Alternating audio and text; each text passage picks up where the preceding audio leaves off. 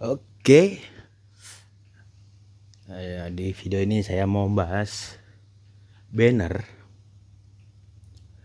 Gayle. Ya, ini ada banner Gayle di sini. Ini bannernya weekly, menjadi banner mingguan. Siapa tahu nanti di SEA ada, jadi saya nggak harus bahas dua kali ya kan.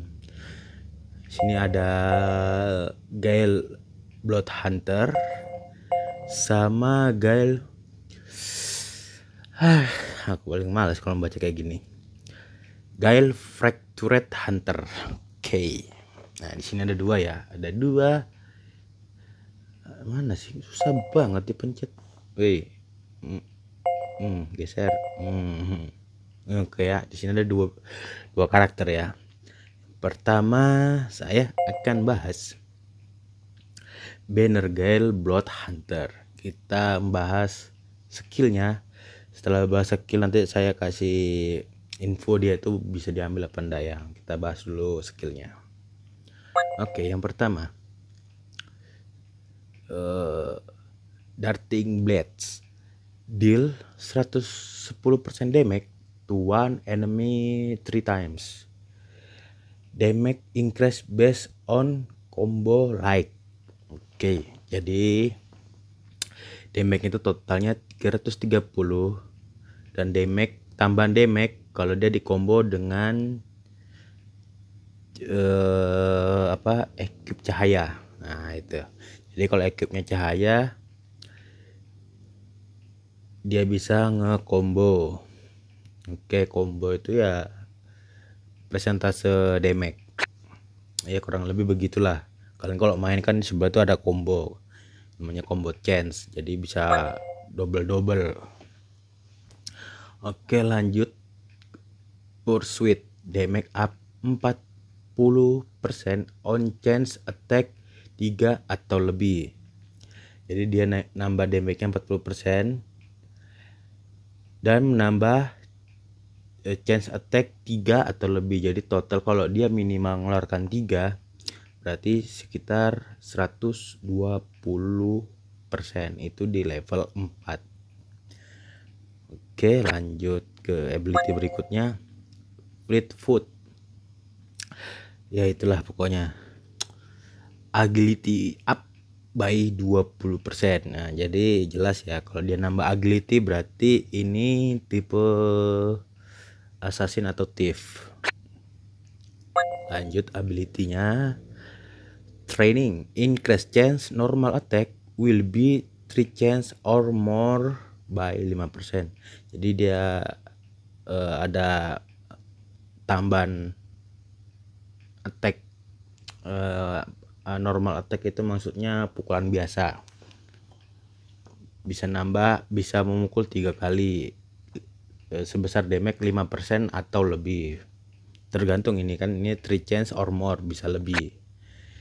Debris increase win damage 25% for 45 second.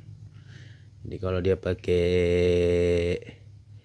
equip win bisa nambah 25% attack-nya selama 45 detik. Oke. Lanjutnya kita masuk ke weapon. Ini weaponnya dia ya. Weaponnya Blood Hunter. Skillnya Three-Wing Vertigo, 50% damage on single enemy sebanyak 5 kali. Has 20% chance inflict stun untuk 1 putaran.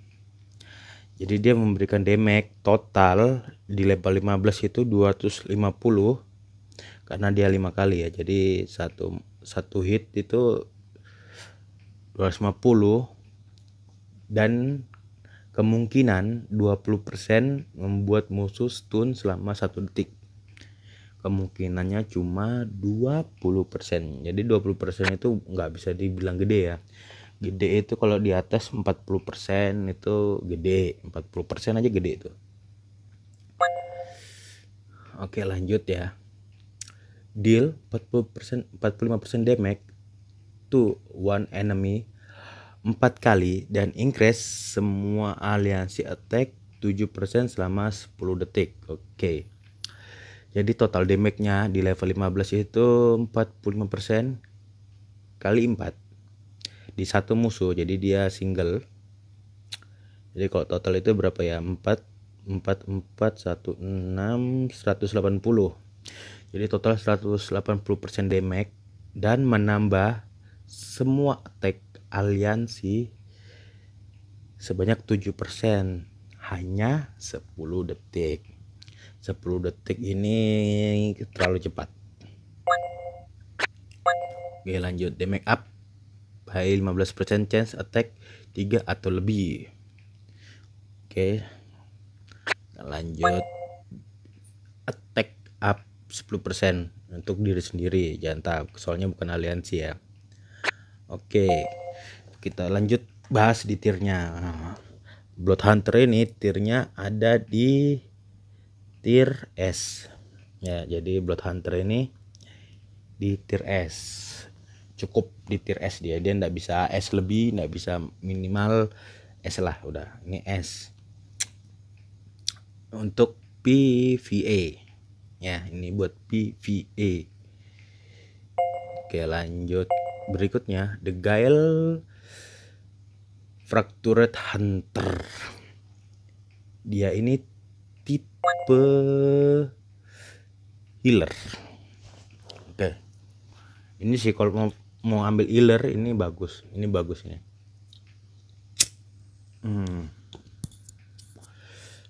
Deal 60% damage to one enemy 5 kali and recover 30% semua alliance. Jadi damage-nya 300 satu musuh dan bisa nge-recover 30% HP untuk semua part tim yang ada di timnya dia. Gede itu gede. Tapi kita harus lihat skill ability-nya ya kan. Aliansi HP up 10%. Jadi dia bisa nambahkan HP aliansi itu sebanyak 10%. Bagus, bagus, jelas, nyata. Itu penting. Increase the stats equip like affinity weapon by 20% for whole party. Jadi kalau dia di partinya lightning, dia bisa partinya lightning, kalau dia pakai weapon lightning dia itu bisa meningkatkan stats 20% di party. Oke, lanjut. Aduh, salah biji. Alliance defense up by 10%. Bisa meningkatkan defense semua aliansi sebanyak 10%. Defense-nya naik, sudah naikin heal, naikin HP, naikin defense. Wes, sedap. Recover 20% HP untuk semua aliansi. Ability-nya deal 30% damage to one enemy sebanyak 4 kali dan increase aliansi depth 30% untuk 30 detik. Jadi ini tipenya jelas, ini tipe support defense. Jadi tipe support defense. Kalau ditanya bagus, woi, mantap, udah ada obat. Lanjut, increase like damage 30%. Jadi namakan attack damage. Kalau weaponnya lightning itu cahaya, up-nya sampai 30%. Lanjut ke HP, menambah 15% di level 15. Oke ya. Jadi Gayle Fractured Hunter ini ada di tier SS untuk PvE dengan combo lightning. Tapi kalau dia mau di combo dicampur bisa juga. Pokoknya di party mana aja cocok dia. Party ini aku juga punya sih, punya aku ya. Aku punya party ini. Si siapa tadi? Fractured Hunter. Kita load out dulu ya, load out. Salah. Aku lupa. Oke. Partinya ini partinya Factory Hunter aku punya, karena ini termasuk tier tinggi. SS itu tier tinggi itu kalau buat PvE ya. Jadi kita kembali ke banner. Oke, mana tadi bannerku? Oh, salah. Samain. Oke, jadi kita kembali ke banner. Saran saya kalau bisa cuma dapatin dia aja ya. Dapatin dia. Ya nggak perlu dupe lah kalau nggak punya. Kalau punya gym banyak dupe mah nggak masalah. Kalau pas-pasan ya dapatin dia aja. Itu di tier SS sudah mantep itu. Bisa auto lari lah. Area PPA itu auto lari lah. Laju. Ya. Oke, sekian videonya. Saya bahas banner ini, siapa tahu nanti di SEA sudah keluar duluan, jadi kalian sudah tahu harus ngambil Gayle yang mana kan, pilih-pilih lah. Next video berikutnya saya akan ngebahas itu yang bawah, tuh banner bawahnya dia itu, cuma di video berikutnya ya. Oke, terima kasih.